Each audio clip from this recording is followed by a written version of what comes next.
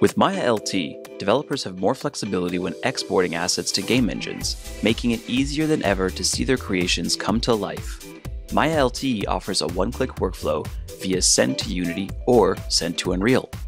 Artists can select a specific Unity or Unreal project, which is then permanently associated with the Maya LT file. This allows game artists to send game assets to these popular game engines with minimal effort and no limitations on poly count or texture size. Artists can still customize the export process, such as choosing whether to export animations or not.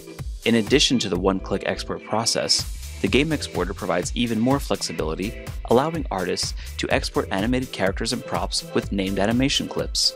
All exported assets are exported using Autodesk's popular FBX file format.